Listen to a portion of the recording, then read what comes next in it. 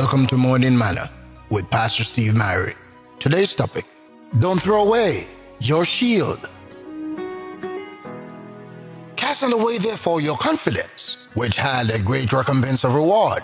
For ye have need of patience, that after ye have done the will of God, ye might receive the promise. Now the just shall live by faith, but if any man draw back, my soul shall have no pleasure in him. Above all, taking the shield of faith, wherein ye shall be able to quench all the fiery darts of the wicked. Hebrews 10, 35-39, Ephesians 6, verse 16. The most ancient and universal weapon of defense is the shield.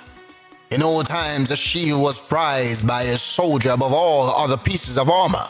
He counted it a great shame to lose his shield and to lose the battle, and therefore he would not part with it even under the foot of the enemy, but would esteem it an honor to die with his hand on his shield.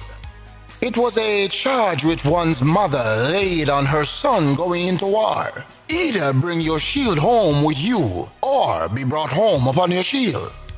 She would rather have her son dead with his shield than alive without it. Every Christian is a born warrior. It is his destiny to be assaulted. It is his duty to attack. The shield that Paul writes about was a large shield that covered the entire body.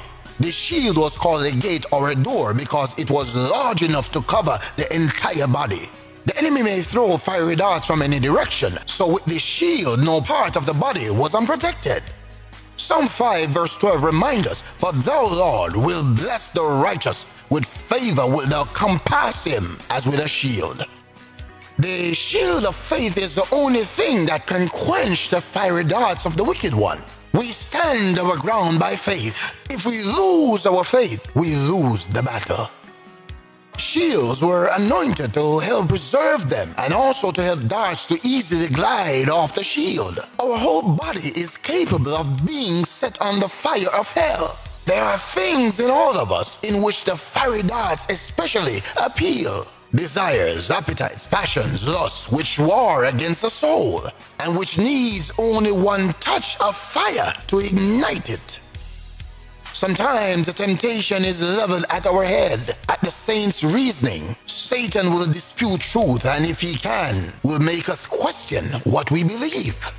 Sometimes it is the will that temptation tries to snare. Listen, some of God's commands cannot be obeyed without self-denial because they cross us up in circumstances where our wills desire to rule.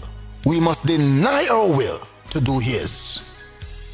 David again reminds us in Psalm 91 verse 4, "He shall cover thee with his feathers, and under his wings shalt thou trust. His truth shall be thy shield and buckler."